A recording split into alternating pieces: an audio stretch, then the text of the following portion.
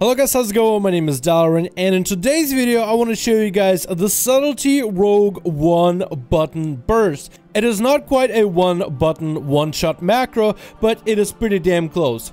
Subtlety Rogues as of Battle for Azeroth have had a lot more crowd control but a lot less damage, and with how spec is so heavy on gear, a lot of people have been having a hard time trying to figure out how to burst as Subtlety Rogue. This macro will allow you to get the most amount of control out of the enemy and the most amount of damage out of the time you have the target stun locked. And this macro will help you guys learn how to properly execute Subtlety's burst as of Battle for Azeroth. This macro is more of an introductory macro for you guys to get to know what the burst is like so you can start playing with it, but it's a lot better to then eventually wean yourself off of the macro, learn what the separate abilities you gotta press during the burst so then you can adjust in case somebody trinkets or pops a defensive, and you can perform better as a Subtlety Rogue. First of all, we gotta take a look at the prep work that's needed in order to make this macro work. Subtlety Rogues have always been a spec that's very gear dependent, so yes, this macro will work better if you have better subtlety focused gear. That means you will want to get as much mastery in your gear as possible. The more mastery you can put in, from stats to gems to enchants, even your weapon enchants, the better your performance will be. When it comes to trinkets, I have two trinkets that make this burst work, and you will want some trinkets that increase your primary stats. One of these trinkets is a Gladiator's Badge, which allows me an on-use effect to gain a boatload of agility during my burst. Having an on-use agility trinket or an on-use stat trinket like Versatility, for example, is very important when you're trying to maximize the amount of burst you will have. This trinket has a lot of potency, but only for a short moment, but as Subtlety Rogues, all we need is just one lineup for burst in order to deal the maximum amount of damage. For a second trinket, I would suggest like a proc-based trinket.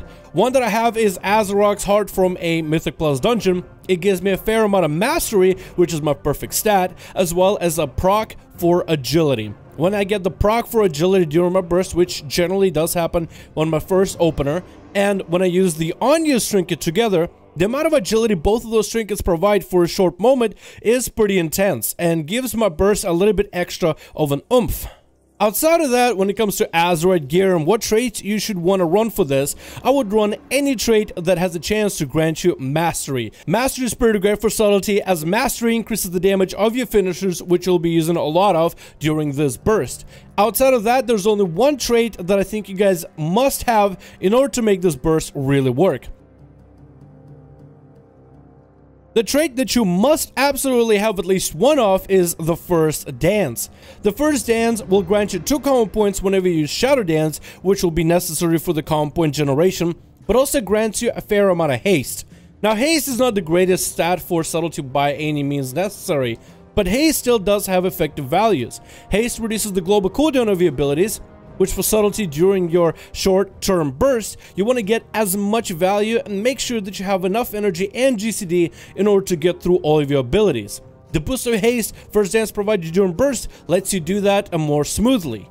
Haste also helps you with your energy regeneration, also for a smoother burst rotation, but also how fast you swing those daggers. The more dagger swings you can get during your burst, the more value you'll be able to get out of your burst damage as Subtlety. Now, you only need to run one First Dance at least. If you want to run 2, it'll make your rotation feel smoother and you'll get slightly more auto attack swings and slightly better energy regen during your burst, but running at least one First Dance is almost necessary. This macro accomplishes a couple things. It tries to, first of all, stun lock your enemy, not letting them go anywhere. An enemy without a trinket is a perfect target for a Subtlety Rogue out in battlegrounds or in arenas, and second, this burst tries to rotate your abilities as efficiently as possible in order to get as many Eviscerates as you humanly can. The thought process behind the Eviscerates is you're trying to get as many of them out as possible. With all the nerfs that Subtlety Rogues have received in Battle for Azeroth, getting one beefy Eviscerate sometimes is not worth it. What is easier to do to get the most value out of your damage is to go for as many Eviscerates as possible.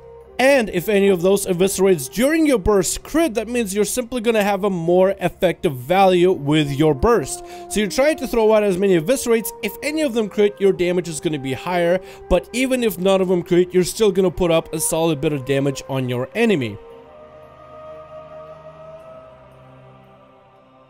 Now, when trying to perform this burst with subtlety, you are going to be putting yourself in kind of a vulnerable situation.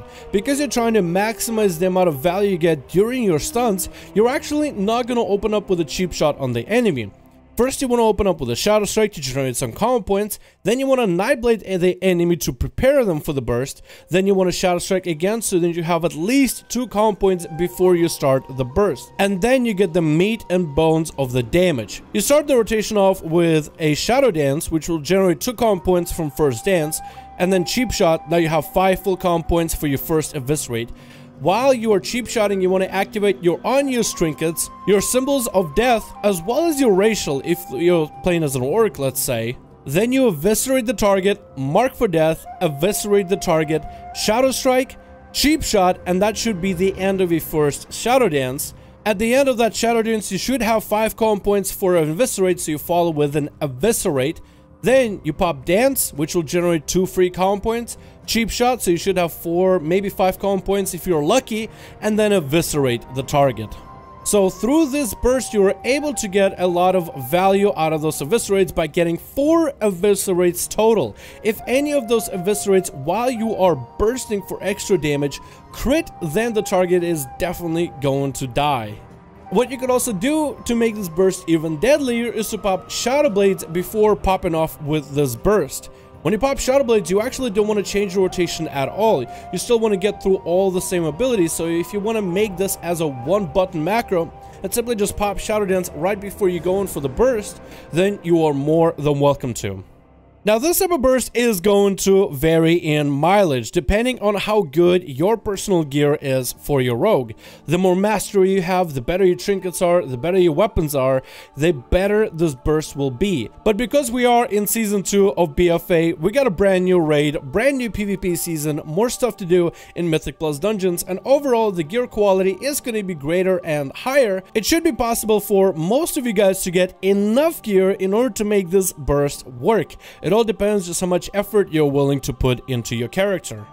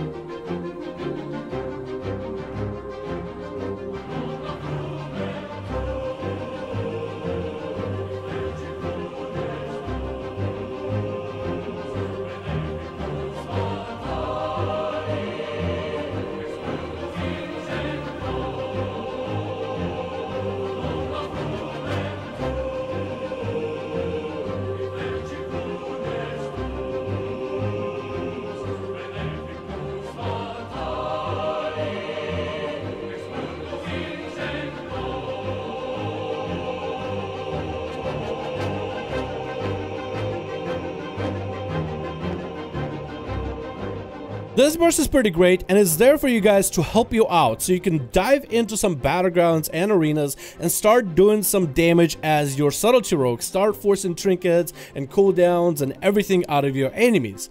But what I'm hoping a lot of you guys do with this macro is you will look at it in more detail, you will watch the abilities that are used during this macro in order to get the most value out of it, and you'll learn all those rotations, all those abilities separately, so then you don't have to spam the one button macro to get your burst out, but rather you can execute those abilities separately. This macro is just to help you guys get started and start doing damage in battlegrounds, but my hope is you guys will actually look at this macro in closer detail and you will learn the individual abilities, you will learn the individual rotations, overall helping you guys perform and become better as subtlety rogues.